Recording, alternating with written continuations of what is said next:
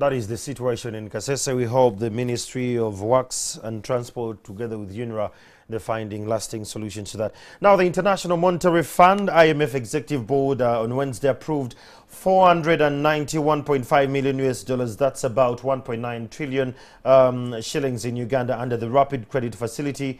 This is meant to help Uganda address the economic impact of the COVID-19 pandemic. Now, joining me for this conversation is our business entrenched anchor, Arnold Segawa. Good morning, Arnold. Morning, Andrew. What does this make to the COVID-19? Should we say this is the confidence the president has always had in his speeches? He said, don't talk about the economy, let's first survive. Did he have a backup of this or something? Thanks, Andrew, for having me, and the kind words there on the introduction. Business entrenched. Of course you are.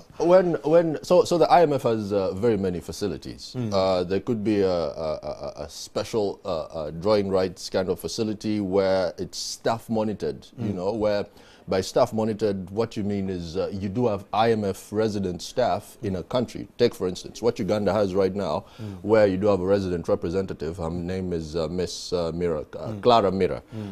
She's here full-time. You know, she sits with the BOU, Bank of Uganda, and they sit down and they talk about these kinds of things. That is staff monitored. Now, you could have, let's say, Somalia, which is also a member, but you, because of the situation, you cannot have IMF staff in the middle of Mogadishu. Now, that is a kind of a different arrangement.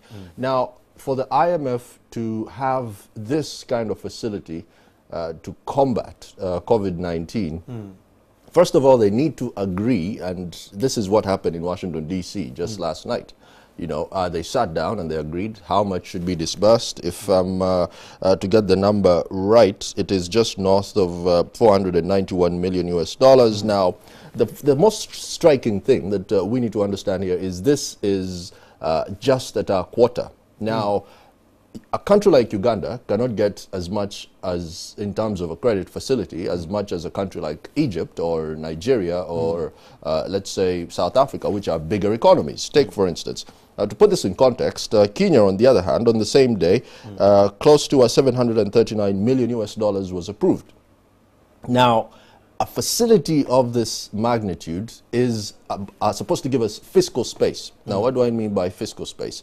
Fiscal space is now the helm across the road here is the Ministry of Finance, and now would be the time for them to spend on healthcare, spend on some countries like Kenya have actually gone as far as, you know, giving some furlough, you know, for some people who are not working at the time. Now, that is going to hurt the treasury.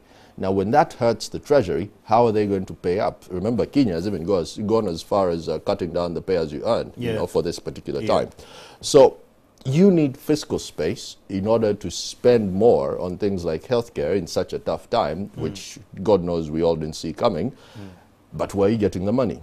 Now, that's where the IMF comes in, and it gives you something that's, you know, not so big, not so small. In terms of Uganda, that's just over 300 million US dollars. This was not said it's either a loan or a grant, but it was termed as a rapid credit facility, under rapid credit facility, and it's under the lending tracing platform. What does that mean? So the way the IMF works is quite interesting. To create some context is Bretton Woods institutions, the World Bank, the IMF, when they are lending, usually when they are lending to developing countries, most of these loans will be on zero interest. Okay. Now, as per the year 2000, we had something called highly indebted poor countries, and there was a program to write off all our debt to zero. Of course, there was very, very jubilant days. We were out screaming and shouting and very excited. All our debt was written down, basically, well, on paper, to zero. Fast forward to where we are right now, close to 20 years later, our debt has still gone up to what, 40, 39, 37% to GDP. That's, of course, for East African countries. Now, to answer your question, what would be looking at here is the kind of debt where, yes, you would have to pay up, but the interest would be not, or something like 0.01. I haven't So read currently the finer it's at 40%. details. Our debt is at 40%. So if you're paying it, it won't hurt us so bad as an economy. That's a tough one. Debt to service, the cost of us servicing our debt is still quite high depending on who you're actually asking. I'm talking now on a regional basis.